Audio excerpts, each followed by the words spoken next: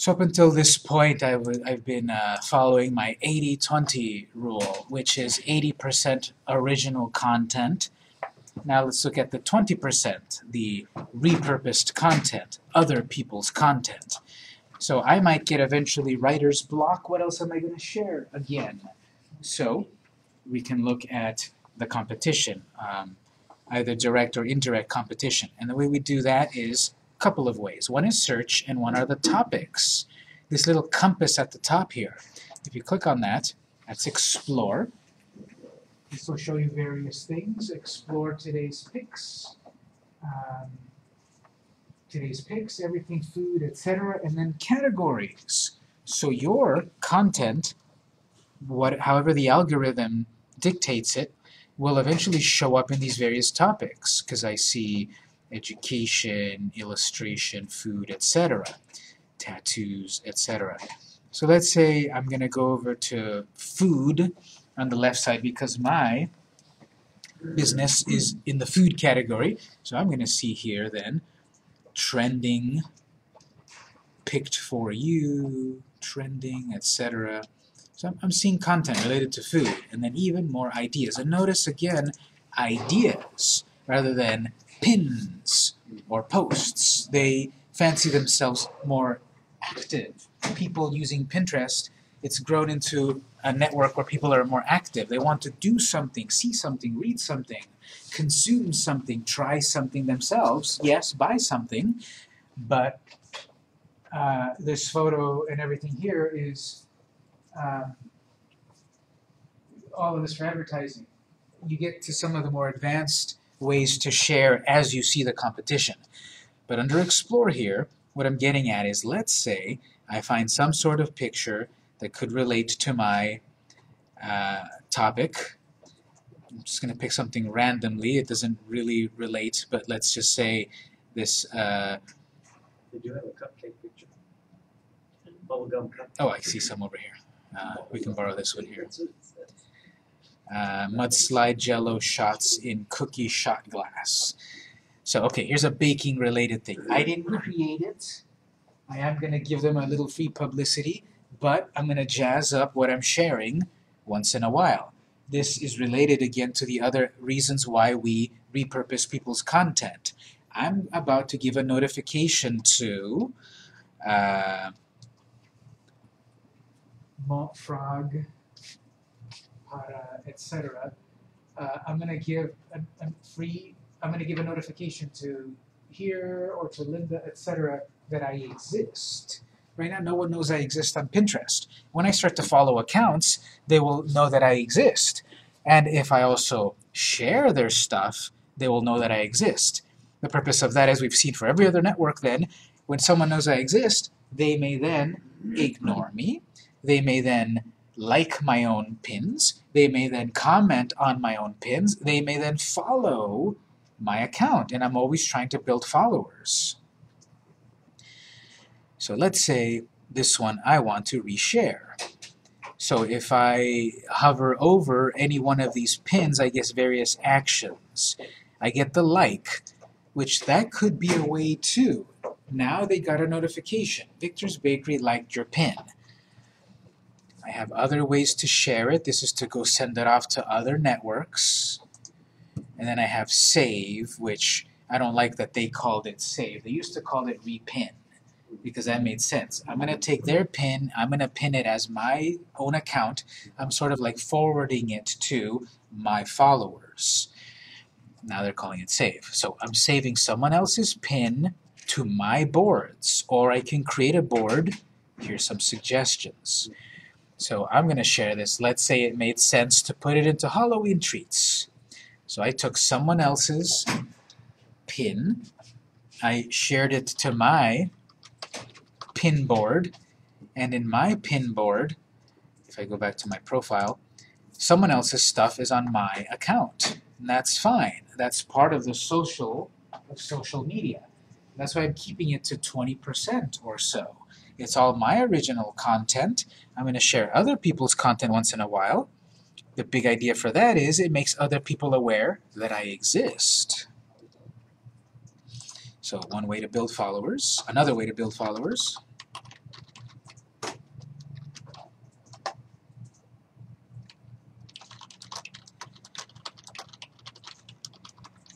like other pins, share, aka reshare, aka save, aka repin, whatever they decide to call it. Share others' pins. Sorry. Thank you. So then is their link also traveling with that pin? Yes. This is the part of that free publicity. I'm giving someone else free publicity. It's a bit of a necessary evil. I'm sharing someone else's pins to make them aware I exist, which may result in me getting a follow. But I am giving someone else free advertising. But alternatively, you could click on their pin, go to their site, and then share that. Yeah. Would there be an advantage to one way or the other? Nope, it's all the same way that it's someone else's content. So I could go directly to, below every pin, there's their account. So I could go directly to their account. So here's going over to Pinterest/Tablespoon. And from here, I could share their content to my account. Notice they do have the showcase, so that looks pretty nice, their own content. So things have been pinned and repinned and repinned. Is the whole trail of pinnings going to show up in some way? Not really the whole trail, but still the attribution to the originator. So I shared this, and looking at it, it has the attribution that they put their link back to their website. It has then who created it, which is their name right there. And then it has that they wrote the whole recipe here. And then it does say that who it came from, but not every single person that pinned it and repinned it. If there are comments, they will show up there too, and where they've been saved.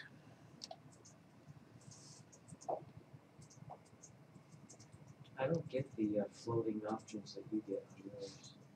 These at the top here? No, when you brought your cursor over the top of one, I don't have the heart and the share thing. Now, let's take a look. It looks like a couple of people have a slightly different version of Pinterest here. Yeah, your colors are different. It's not that it's important to me, but I just don't have it. Try to do a refresh on the browser. And hover again.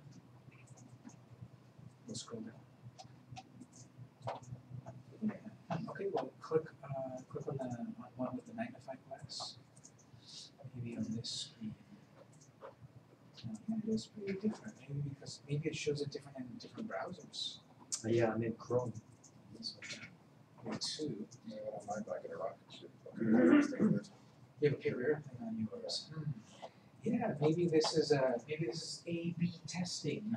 Maybe Pinterest is testing on us right now. For some people, you'll see a paper plane. For some of you, you'll see the little atoms or whatever. For some of you, you won't see it. Maybe Pinterest is just kind of trying to figure out it's most effective if we use the paper airplane, if we use the share atoms, if we don't put it. So they're probably testing on us. I know they should be paying us. But in any event, you should still see the save, which is that reshare. So that's one of the ways then to build this audience, to interact with other people's content. Along these lines, instead of this discover, we could do search. So use discover to find interesting pins and pinners, Pinterest accounts, and interact with them. Comment, save, follow. You get what you give in social media. You give likes, you get likes back. You give comments, you get some comments back. You follow, you get follows back. Unfortunately, not always one-to-one. I may give myself a plan that today will be the day that I'm going to comment on 10 people's pins. And tomorrow, I'm going to like 10 people's pins. And the day after that, I'm going to repin 10 people's pins. Whatever goal you have. And then out of those 10 comments, I may get 5 comments to my stuff and 1 follow. Or I may get 0 follows and 0 comments. It happens. Out of those 10 follows that I gave, I may then get 9 that followed me back. I may get 0. But it's free. The time is the investment. So one way to use any of these networks, if I'm not sharing something new, I'm being active. I'm liking, I'm retweeting, I'm searching. So now I'll search at the top here. It seems that at the current moment, I think Dr. Seuss Day just passed yesterday, or it's today, and so the Dr. Seuss Crafts topic is on people's minds on Pinterest still. St. Patrick's Day is coming up, so St. Patrick's Day crafts for kids. I'm a bakery. I'm going to put St. Patrick's Day themed baked goods. So I'll make a St. Patrick's Day board and put pictures of my food capitalizing on St. Patrick's Day. Well, how should those look? I'll go off to this topic and see what other people are doing and get an idea. Again, I'm not stealing anything. I'm getting an idea. I can make cookies that look like little pots of gold. I could make leprechaun cakes and all of that.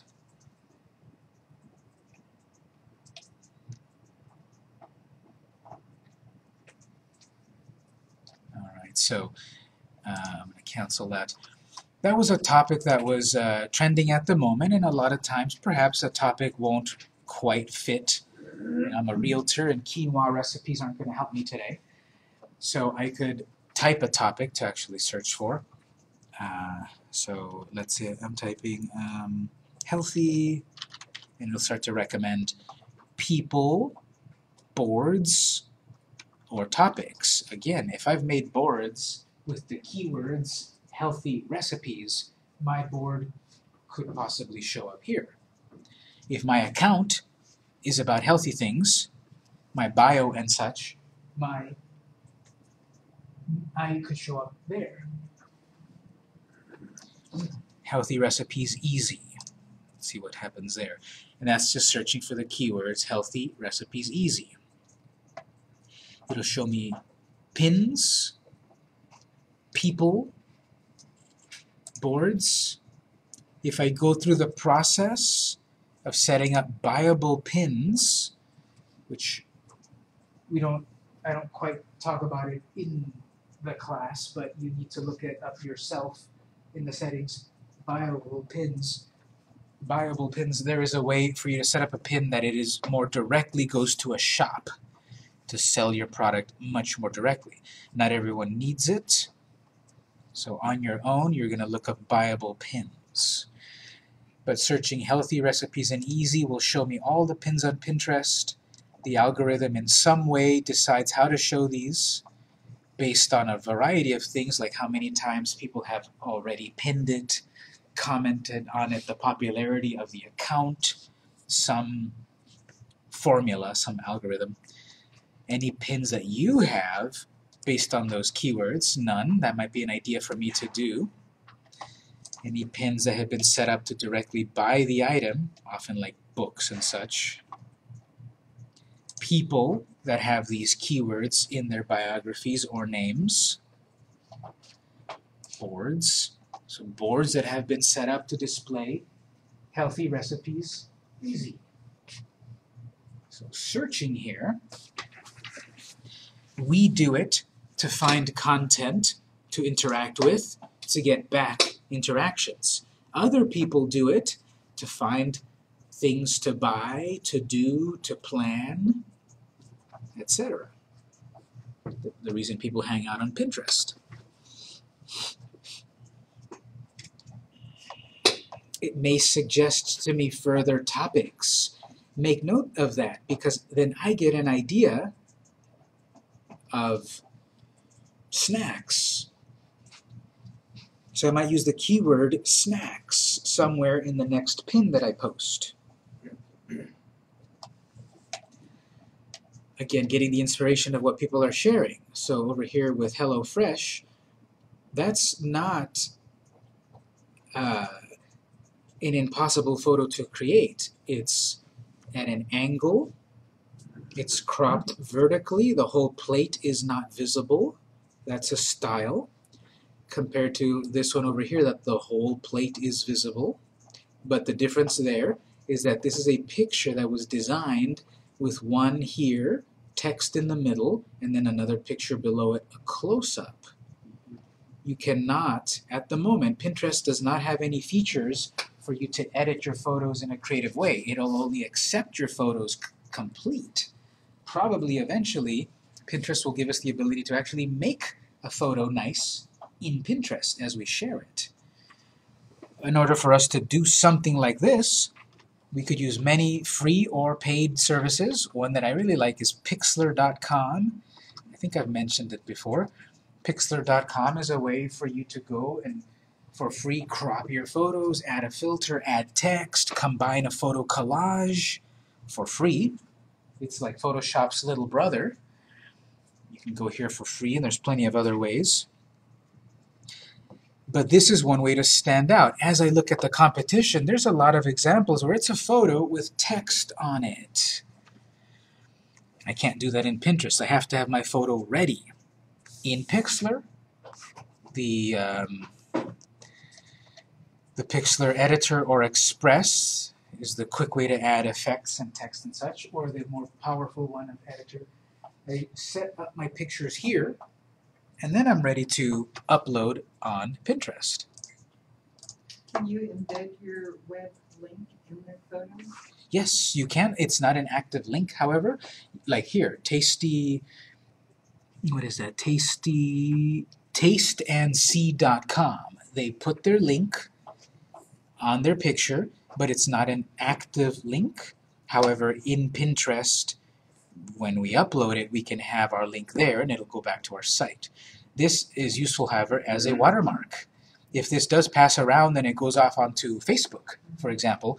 My address will still be on it, not be an active link, but it'll have my credit and my link if someone chooses to actually type the address. So let's see some more of the competition. A lot of, especially food items, the best photos are close-ups, like real good close-ups. Not that the plate of food is here and I'm here taking a photo. No, the plate of food is there and I'm here taking a photo to show the detail, to show the searing and the sauce and the tastiness, and to really get people to say, I'm hungry. Let me click on that. So you'll mostly see that. Close-ups.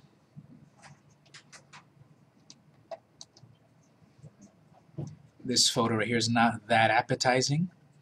Sticky cinnamon roll, but reading that it's a sticky cinnamon roll baked, packed with protein. Okay, now I'm convinced I might want to click. The photo itself is not that good.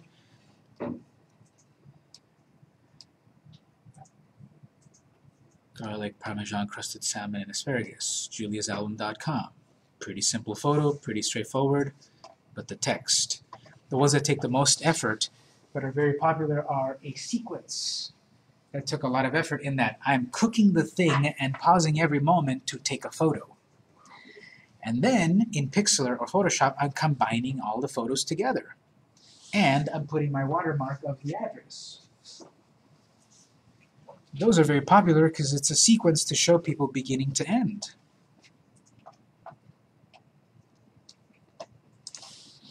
The best Pinterest photos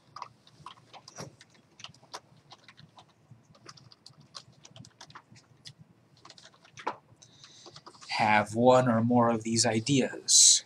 Good lighting, close up, text, collage, which could be sequential. I'm not saying all the time do text and collage and close-up and lighting. I'm saying always do good lighting. But I'm not saying do all of these at once. Think about changing it up. If my goal is 1 pin per week, this week I'm going to do a photo of my product, which is a close-up with good lighting. Next week I'm going to do a picture of my photo, maybe a little bit further back, and then add the text with good lighting. And then the week after that I'm going to give a shot. I'm going to try the collage. I'm going to put 4 pictures together and share it. And notice that most of the pictures are vertical. It almost looks like a cascade. I'm scrolling down, and most of these pictures are vertical. So most effective also is a vertical picture. If you've got a picture that you took that is wide, it won't crop it or anything, but it'll be smaller than the rest because it has to fit it within the Pinterest grid. Let's see if I can find one. I'm going to scroll down far over here. Maybe we'll find a horizontal picture, but most people nowadays, Pinterest has been around maybe 10 years now. Most people have figured out you want to do a vertical picture. And here's one that's a video. Notice how that one stands out. It's got the play button. Why is the vertical better? Just because it fits in the... It fits in their grid. It fits in their design. If you're going to do a video, one of the popular ways to do videos is this fast motion type. This would normally take like 10 minutes to set up. They recorded it for 10 minutes, then they put the fast forward feature on their video editor, and then now the whole thing is condensed down to 1 minute instead of 10 minutes. This is more complex in that they're recording different shots, different scenes. It's much more work than simply just recording your camera. Here's a close-up. But when we talk about, on the day that we talk about YouTube, we're going to talk about this stuff, how to do fast forward, how to do editing and cuts and music and all of that. I have my volume off. But, you know, here's a lot of effort, and the result of this, for comments, it's been pinned 25,000 times. The person that tweeted it, well, it's from BuzzFeed, they're a big name, but, you know, popularity breeds popularity. And 7 likes, 1 unlike. Is pinning a video just like pinning a photo? Yes. You just basically upload it, although I believe it's a lot easier to pin photos through the app, because we can make the video right on our device and upload it directly to. Notice it's not as common. I'm browsing and browsing and browsing, and this is the first video that has shown up. Once I see one video, then it's going to start to show me more videos. And suddenly I looked at the time. So I'm going to need to start to wrap up. Any quick general questions about Pinterest? Is the hierarchy the same? Like, share, comment? Yeah. Is better than... Like is the lowest one, follow is the highest one, and in between. And the same deal